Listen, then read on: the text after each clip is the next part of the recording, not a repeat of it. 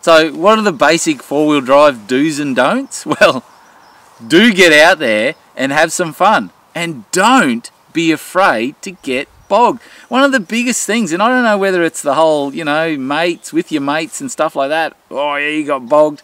I'll tell you what, I spent most of my young life driving around getting my car bogged to see how I could get it out. And I learnt more getting it out. So if you had to say, you know, what are the main things that you do four-wheel driving? Do get out there and don't be afraid. And look, do take recovery gear, because that way you don't have to worry about not getting out of the bog.